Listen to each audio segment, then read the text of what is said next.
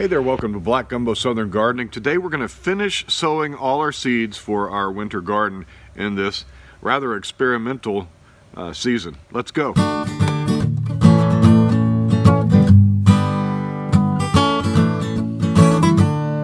In my area, normally the things we do in my garden I do before most of the people north of me. I'm in zone 9A.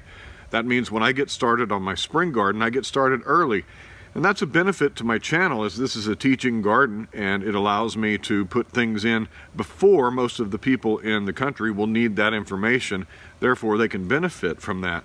But in my fall garden, in my winter garden, I'm behind everybody else. Most everybody's got their fruits coming in up in the north part of the country, and the middle parts of the country, they're growing lush. But down here in the subtropics, well, it's November, it's the middle of November, and I'm still sowing seeds. But I want to see if we can get a crop of various kinds of vegetables and roots throughout the winter. If we have a mild winter, it should be no problem. Normally I can grow through the winter. I've grown cabbages and cauliflowers and peas and all kinds of things, radishes and root crops, carrots, all through the winter, and harvested them up until I needed to sow my spring crops. So if we don't get a big freeze this year, we should be fine.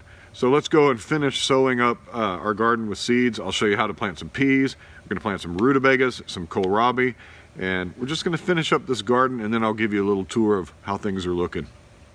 This video was made over the course of several days, and as you can see, I've had to amend my beds with some Dr. Earth's organic all-purpose fertilizer. This is a really good fertilizer, and I really like it, so I bought some big bags. And we're just going to spread that around before we prepare this bed. And then we're going to plant some various, some peas in there and some various root crops. And yeah, well, let's just go along and see how it goes.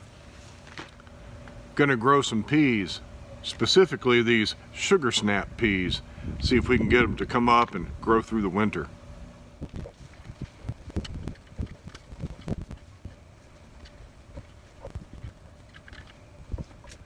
All right, I've got my bed made up here. My garden bed has been harvested of sweet potatoes, and I'm ready. This is the last bed I have to plant for my winter/fall garden. Technically it's winter garden since everything's going to be coming up in the dead of winter here in zone 9A on the Texas coast. I think we can get some sugar snap peas to come up. They do fine through the frost, through the winter, at least until we get a real deep freeze, and I don't think we're going to get one this year. It's not in the forecast, at least. I think if we get one, it'll be in February like last year, and that should be enough time to get some of these peas up. They are, they come up in 6 to 10 days. Their maturity is 50 to 70 days, so that should be enough to give us a harvest. Man, these are so good. By the way, I got my seeds at Seeds for Generations. This is a family-run business, and if you use the link down below, you'll be supporting my channel and supporting a very good business. Seeds for Generations, good stuff. Now in these beds, I have harvested sweet potatoes, and they went deep. I had to turn up those beds a bit more than I really wanted to, and in doing so I brought up a lot of the clay, a lot of the lumps that were down below the nice fluffy soil of my prepared raised bed. So I've got a lot of lumpiness on my soil. I'm going to use a little trick that I use with most of my crops actually. I'm just going to put a little bit of potting mix, a real fine mixture of potting mix right along the surface where I'm going to sow my seeds, and I'm going to sow into that, and that will allow my seeds to have good contact with the soil and they'll germinate better. This potting mix will hold on to moisture a little longer than big clods, big clumps of clay will, and there won't be as many air pockets in the soil, and so I'll have a better chance for germination. I'm just going to sow right into that mixture, so let me go lay some down.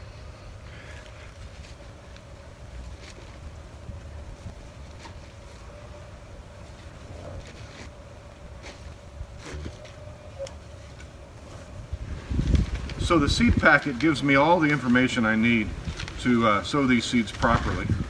I'm just going to take some of these peas. There's about 25 in here.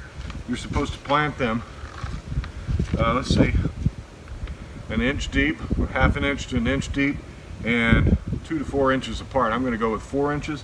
And we're going to put a trellis along here so that all this long row of peas can grow up that trellis and give us some goodness. I'm just going to stick them down into this potting mix.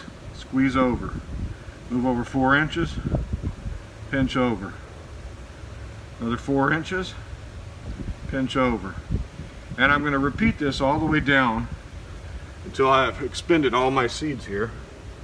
So I'm going to place them so I can see them and then push them in when I come back through. So here's the pea. I'm going to push it down and just pinch over it. Remove any big heavy clay clods. Push it down, pinch over. Push it down, pinch. Push it down and pinch. I can feel the clods of clay down in there. So this potting mix, being so fine, is going to be a real good head start for these. A real good way for these to stay in contact with fine soil and moisture. This potting mix is very wet. I feel a big clod. Let me move this seed for a minute. Get that big clod of clay out. There we go. Last one. Push it down, cover. Alright, our peas are planted. Whole long row of them. Let's water it in.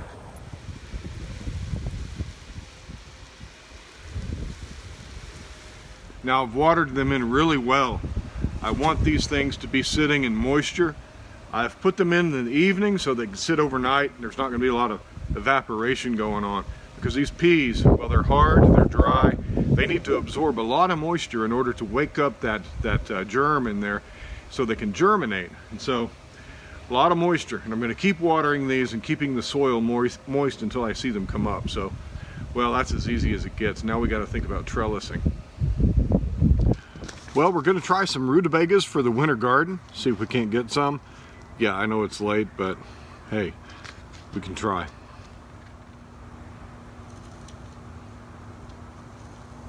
I'm going to make some rows here. I've got peas all right down there.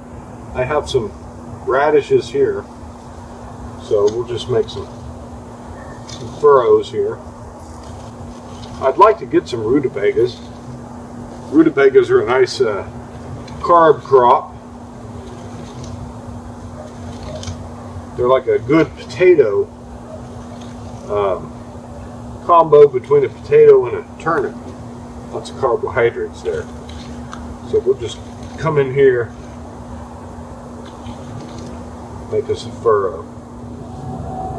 I'll kind of put them in, kind of randomly, just sprinkling them into this furrow. I'll just gently cover these over, kind of just pull the furrow back on top of itself, and we'll see what we get. Hard to imagine that these little seeds just kind of sprinkled through here are going to come to something of value. But man, that's just the beauty of a seed, isn't it? Okay, here's what I've done. Right here, 100-pound Japanese radishes. We'll see if they get to 100 pounds. Don't think they will. More like 3 to 4 pounds, maybe 5, maybe 10. We'll see. All right, these are rutabagas, and along here we have peas. Really good.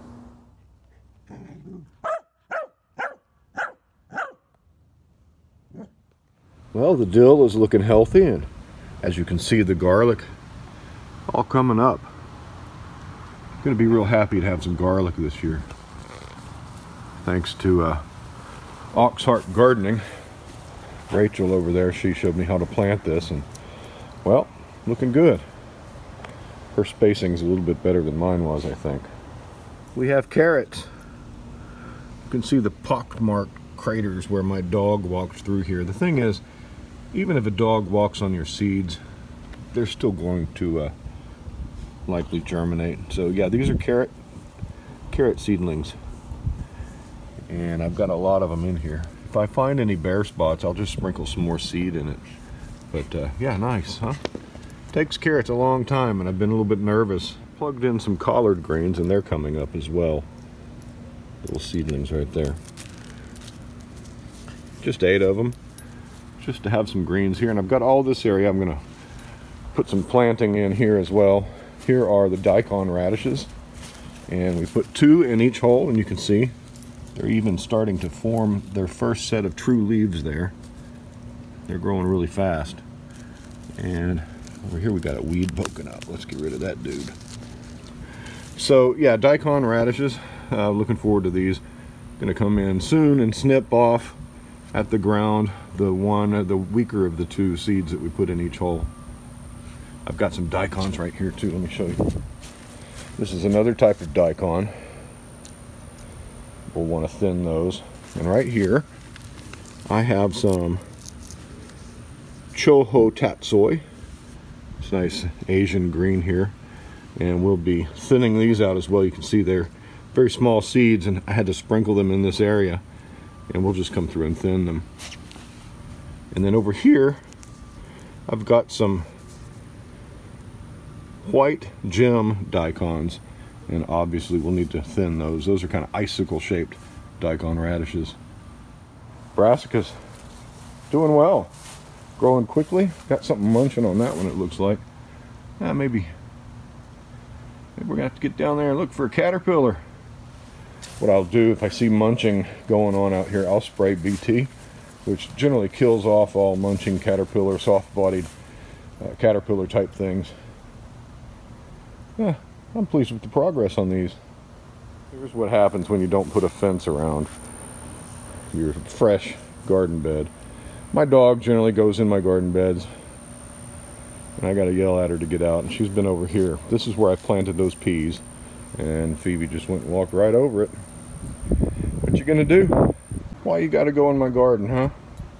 Why? What's in there that you like? Here's our strawberries we planted the other day. Looking good. They got a fresh rain tonight. Got another couple of them here.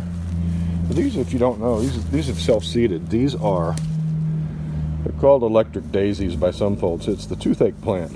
You take that blossom right there, that yellow part, you chew on that, and it will numb your mouth.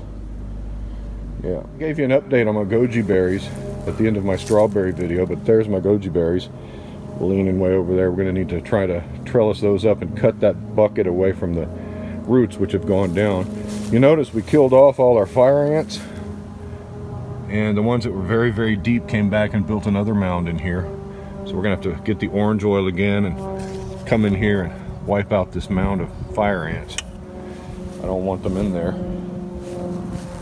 I'll have to watch this plant over here. This plant over here was planted where the orange oil was sprayed, and it doesn't look very healthy, so we may have to be very careful with our orange oil or just let the fire ants live. We'll see. This is my thornless blackberry. I forgot which variety this one was.